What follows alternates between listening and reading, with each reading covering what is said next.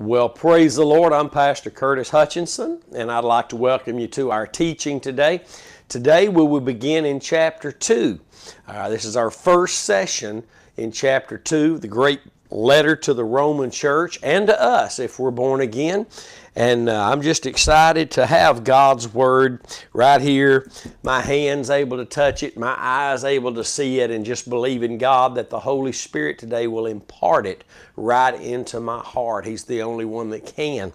And I just want to say how, excited I am to have more and more people subscribing to our YouTube channel, which is Curtis Hutchinson 316, and where all of our teachings and all of our worship service preaching and worship service music is being uploaded right there on that YouTube channel, Curtis Hutchinson 316. Avail yourself to the whole first chapter of this Romans teaching, and we're about to finish chapter 3 in Galatians, or getting pretty close to it, on Friday mornings live on my Pastor Curtis Facebook page, live on the YouTube channel, Curtis Hutchinson 316, and you can watch through Roku on the channel sermon.net. Just type in Crossway Church when you get the sermon.net channel on your Roku, and you can watch live right there as well. Several avenues for the gospel to go out into the world today, and I'm thankful just to be one of the men and women today who's able to share God's Word as it is in truth and righteousness, so that it can be believed in that manner and the Holy Spirit can work, and I thank God for that.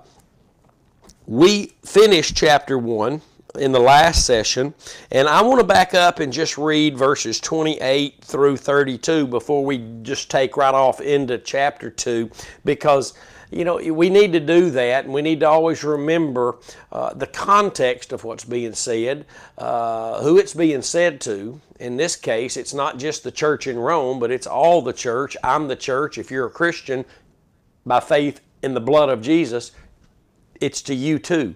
So we need to always remember that. It's like studying the book of Romans or Galatians, and all of a sudden you forget why it was even written. You forget who it was written to, and you're just now looking at just words. And we need to always remember that as we look at this. It was written to the church. If you're a Christian by faith in the blood of Jesus alone, then it was written to you today as well. It's the Word of God. Even though it came through Paul, Paul was moved on by the Spirit of God to write what he wrote, and what Paul wrote is equal with all other Scripture. Praise be to God. So let's back up and read verse 28 in chapter 1 as we roll through right into chapter 2 today. And even as they did not like to retain God in their knowledge, God gave them over to a reprobate mind to do those things which are not convenient. Think about that. God turns us over if we don't want Him leading our thinking. If we want to think more highly of ourselves than we ought to, God turns us over to that way of thinking of ourselves more highly than we ought to, which is outside the knowledge of God, outside the Word of God. We want to go our own way. God will turn you over to that. But God says the things that are the consequence of that way are not convenient. You see, God created the earth and the heavens, and God put man on the earth and gave the earth to us, and God is the creator. He's the one with the instructions that He's given us. And when we try to live outside of that, things are going to happen, and we're not going to like the consequences, because God says, though, that way is not convenient. The things that happen will not be convenient for you. Most all of the suffering in the world today is due to people living in sin. That's right. Not all of it. Not all of it. You can look at the story of Job and say, not all of it. But nevertheless, it's all because sin is in the world, whether you're living in sin or not. Most people think sin is just, smoking, drinking, cussing, gambling, blah, blah, blah. Listen, Sin is as simple, God says, as breaking the law, transgressing the law. The Bible says that sin for you and me is when I know to do right and I don't do it. Sin is going against the directions, the instruction, the Word of God. I can put it this way. If my faith is not in the cross of Jesus Christ alone, then whatever my faith is in is a sin. Sin is just going against God's way. And God tells us here, He'll turn those over to that, to a reprobate mind. You see, that's what exists outside the knowledge of God, is just a reprobate mind. We were all reprobates when we were lost. Living lost, going our own way. Even those that seem to have upright, moral lives, they're lost. So everything they do in the eyes of God is wicked. Even the good things, we would look at them and say they do. It's wicked. Because a wicked tree, which is a lost person, cannot produce any good thing in the eyes of God. So let us never forget that. And if you look over, I believe it's Romans 12. Let's turn over to Romans 12 and look at one more thing in our study. What I made comment of this. Paul says in verse 3 of chapter 12, the same letter to the Romans, "For I say through the grace given unto me, to every man that is among you," the church, "not to think of himself more highly than he ought to think, but to think soberly." What's that mean? How do I think soberly? According to the measure, according as God has dealt to every man the measure of faith. Paul said the faith we live by in the life we live right now, Galatians 2:20. Right now, I live. If you're a child of God, you better be living by the faith of the Son of God. His faith, in which He loved you and gave Himself for you. That means faith in the cross, or we're just existing, maintaining, not even maintaining, we're just existing and surviving. Amen. If we're living, it's by the faith of the Son of God who loved us and the cross gave Himself for us. That's the measure of faith that was given us at the born-again experience. And if we live, if we live according to that, then our thinking is going to be according to that. Let me give you something. Maybe you've heard it before, probably. But we live the way we live because we think the way we think. And we think the way we think because we believe what we believe. Believing determines your thinking, and thinking determines your life, the way you live, your behavior. Amen. And that goes right along with what he's teaching here. If we choose not to retain God in our knowledge, not to live according to the Word of God, the knowledge of God through faith in the cross of Jesus Christ, which is the only avenue that knowledge can come, then God will turn us over to that reprobate mind. Under the law, there's only a place of reprobate minds. And watch this, to do those things which are not convenient. See, you really don't get to choose the consequences. You don't get to choose, even though you think you do. You think you know what's convenient for you. But God is the author and the finisher of our faith. God is the creator. God is the one with the instruction. God is the one who can lead you in the path in which He's laid out for you in this life. He has given you. Amen. You didn't bring yourself here. Your daddy and mama didn't even bring you here. God, through them, brought you here. It's His plan for you. He fearfully and wonderfully created you. Praise be to God. So, we don't get to choose the consequences. We only get to choose who we will believe, what we will believe, who we will follow, and then we just get the consequences of that. And most of the time when we think this is convenient or that's convenient, it's not convenient because it's not the will of God. So we need to stick with the Word of God, because the Word of God is convenient as the instructions of our lives that brings about the fruitful convenience in God's will. Amen? Watch this. Let's move on. We're going to list a whole lot of things right here, and if you're not careful, you'll start seeing a lot of this stuff is in the church today. Remember, this was written to the church, and the warning is there. Speaking of people who did not choose to retain God in their knowledge, you don't have to as a child of God. The Holy Spirit's not going to push you up against the wall, chain you down, and say you will think about Jesus today. You will get in the Word. No, He's going to tenderly direct you, but you don't have to go that direction. You can choose not to retain God in your knowledge. You can choose just to have the testimony in your sinful life. Well, you know, God knows my heart. Yes, He does. And our hearts show forth outwardly what's in them. Watch this.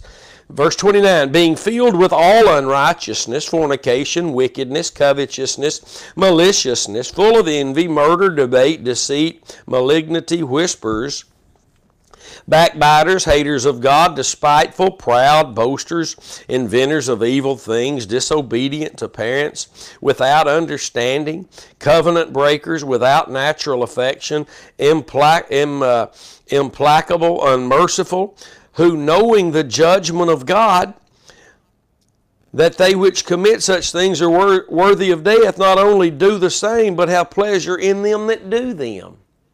Now, these things we see all up in the church. These things are the result of a lack of the message of the cross, a lack of true faith in the sacrifice of Christ that allows these works of the flesh to come in, because under the law, not grace, these things don't exist, but under the law, the works of the flesh happen. Church splits, divorce, parents and sons and daughters taking each other to court, divorcing, all kind of ungodly, worldly things in the church today because they've chosen not to retain God in their knowledge. Have you ever heard a Christian say, I know what the Bible says, but? That's rebellion. That's choosing, I know I should be in church, but. I know I should be giving tithes and offering, but. They have chosen to allow their thinking to be exalted above the thinking of God. God's Word is what God thinks. Hallelujah.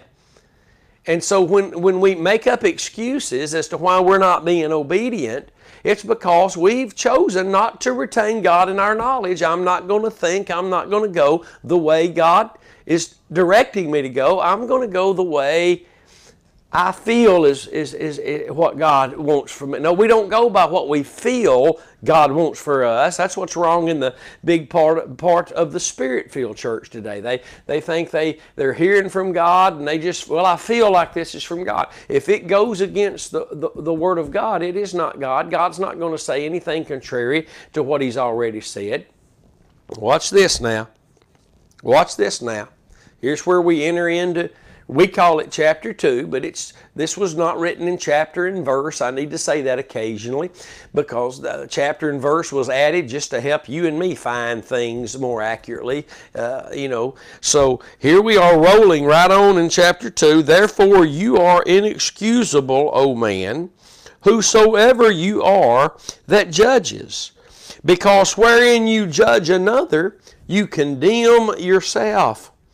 For you that judge do the same things. That's a pretty powerful statement. And this is the Holy Spirit through the Apostle Paul not telling the whole church in Rome that they're guilty of condemning others of these things, but he says, whosoever you are, if there's any among you that are condemning people for these things, you're guilty as well. That's what the Bible teaches.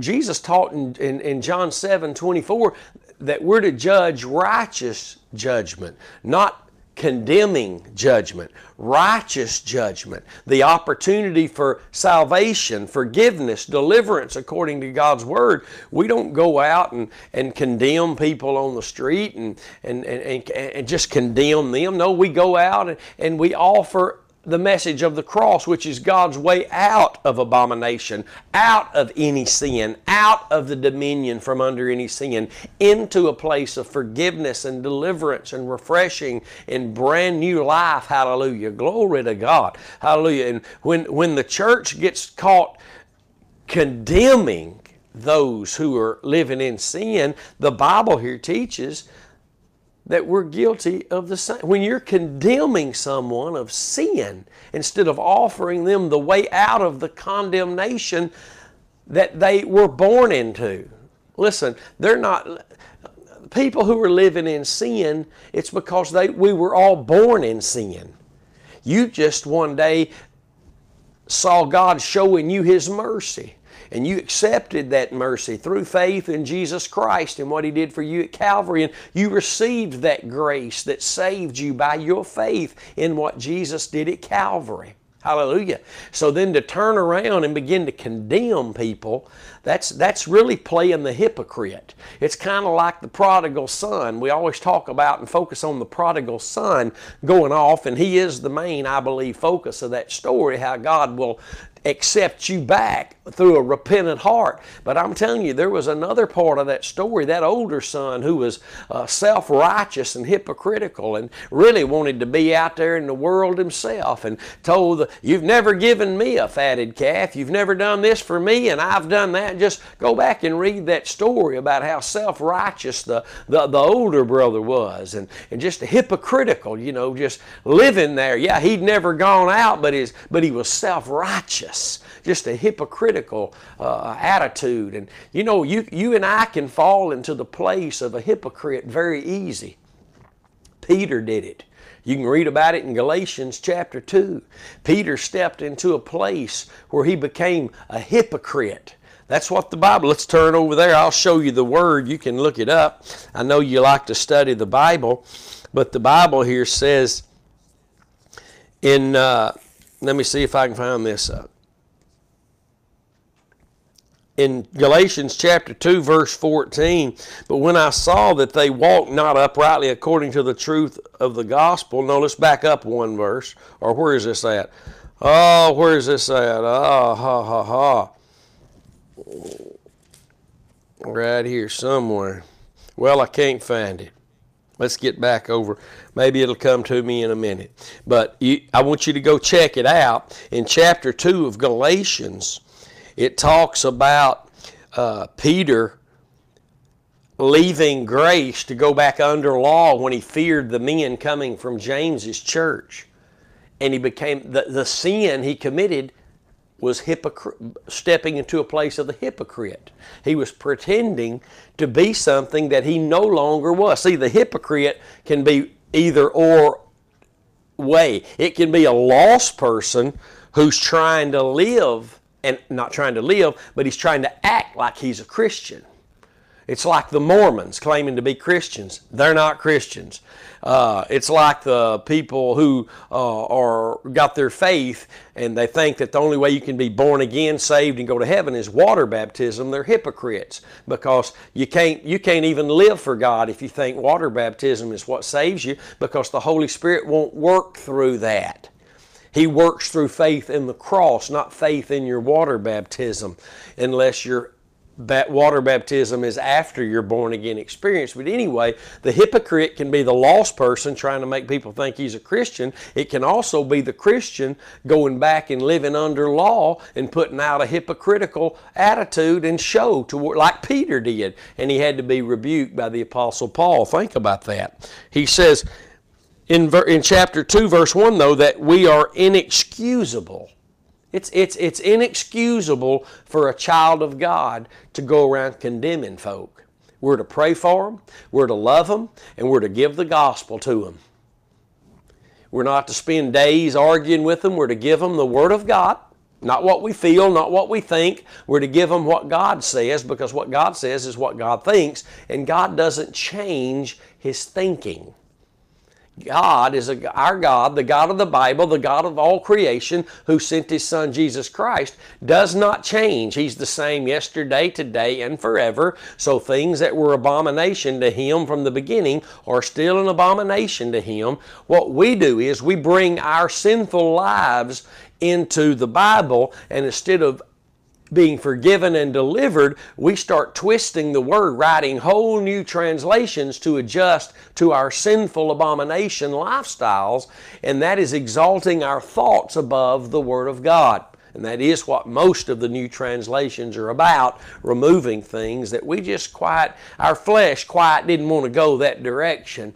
And so when we begin to remove things from the Word of God and change the Word of God, we're walking in a dangerous place where the warnings against that are horrible.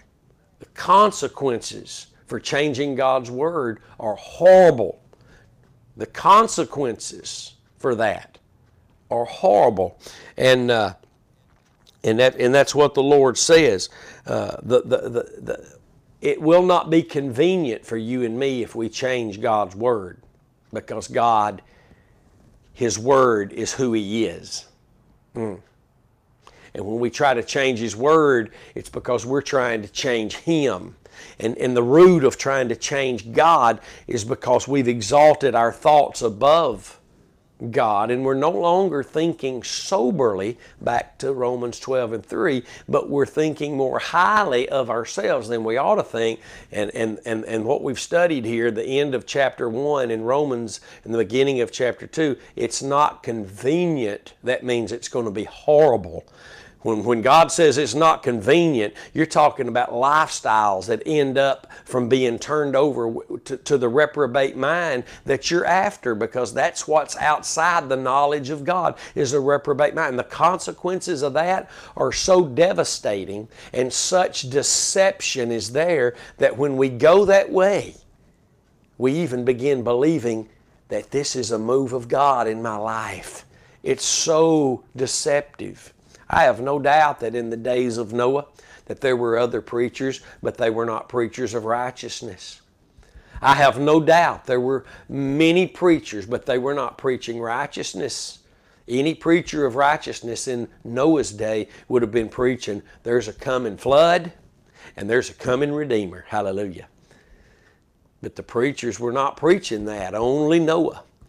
And I'm sure the people of that day were being told God loves us just like He loves them. Do you actually think that God that created the world and put us on it is going to flood it and get rid of us now? Hardly not, my son, my grandson. Don't believe the old man. You just stick with us. God's favor is on us too. We're not doing foolish things like building a boat and saying that God's going to save everybody but us. And and that's what's going on now. And all that talk comes from a mind that's been turned over to reprobation, if that's a word, to a place of being reprobate, because they refuse to retain, keep, live by the knowledge of God. Think about that.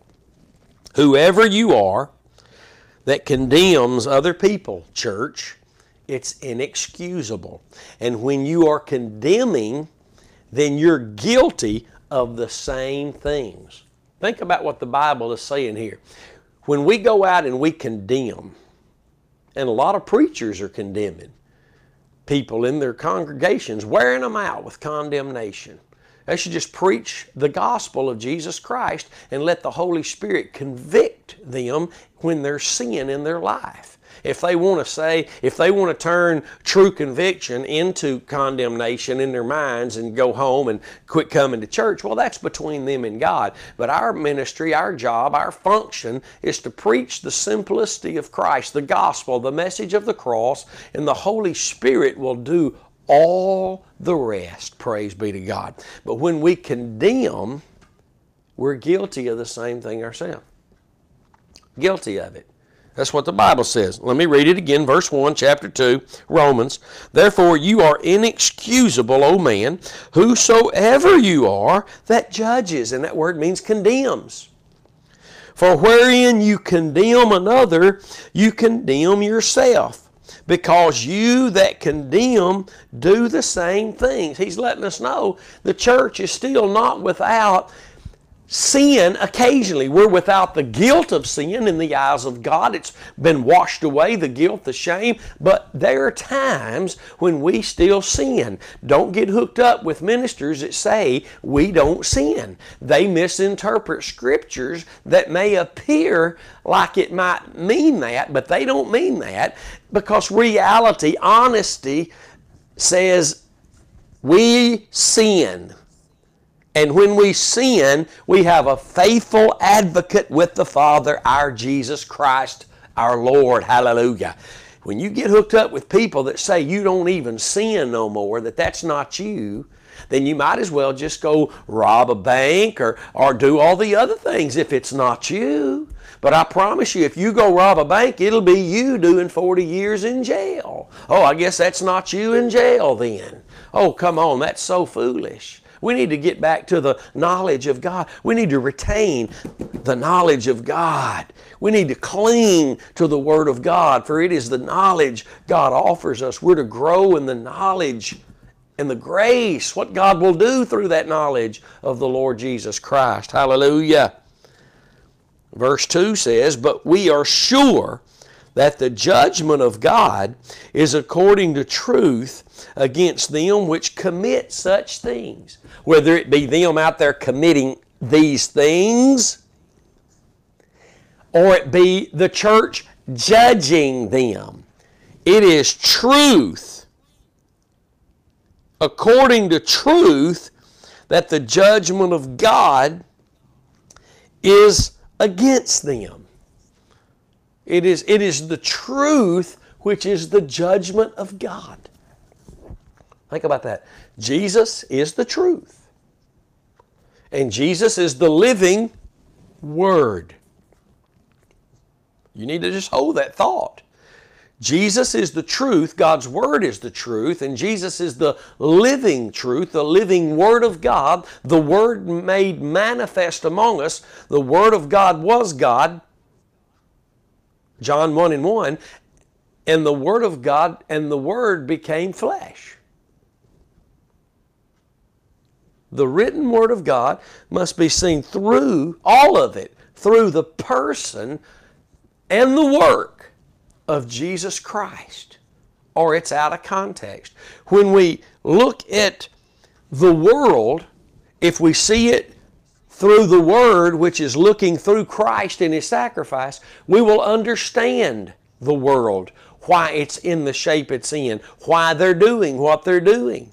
And we won't condemn them. We will remember that God did not condemn us, but He saved us. Hallelujah. And we will spend all our endeavors attempting to get that same gospel to them, not condemnation, but the gospel that removes the condemnation. But the Bible is very clear. It's the truth that is the judgment of God. It is the truth that is the judgment of God. Let's read this again. But we are sure. Now what's written here, your thinking must be according to this. When we read Scripture, people that sit around and say, well, those are people who are not yet given to the Word. Well, I'm not sure, maybe I need to get another translation. No, you just need to humbly accept the Word of God as God's direction, revealing who He is, what He's done, and how it can benefit you. But we are sure that the judgment of God is according to truth against them which commit such things. Amen. I was found in a lifestyle of not all these things we listed at the end of chapter 1, but many of them were in my life, and I was living a life of sin. Amen. And I'm even talking about after I was born again, because I did not know the way of the cross. I did not know the victory that was in the cross for me today. I thought all I was doing now was waiting on Jesus to come back, and He needs to hurry, because there's no way I can stop living in sin. That's just the way it is now, and everybody's doing it. And that's not retaining the knowledge of God in our minds that's making excuses. Even though it was true, I didn't know how to live for God, but then the message of the cross came and God began to teach me this is the answer. At the cross, I defeated all sin, every issue that will ever rise up in your life. Your faith in the cross, the work of my Son at the cross, you will find forgiveness, you will find deliverance, and you will find now a ministry of the New Testament where it's not a condemning, not using God's Word as the letter of the law, but the letter of the Spirit. Hallelujah. Think about that. That is powerful, my friends. Well, we're about out of time, and we are out of time, but I want to encourage you to tune in with us every week right here. Sometime by lunch on Mondays, I've added another teaching session to my YouTube channel, Curtis Hutchinson 316. Avail yourself to those teachings. Get your Bible, pencil, paper. Write these things down. Study the Word of God. For if faith comes, it surely will come by hearing God's Word and hearing God's Word in its righteous context. And I'm praying for you. I'm praying for the church. I'm praying that they would get back on track, come back to the way of the cross, and it is happening even today. It is happening. And I just want to encourage you, just keep studying the Word of God, keep crying out to God, keep asking God for a greater revelation of Jesus, and to walk in a place where you're determined to know nothing but Christ and Him crucified, and that you will be found only glorying in the cross, Galatians 6:14. We march on, and until next time, stay determined.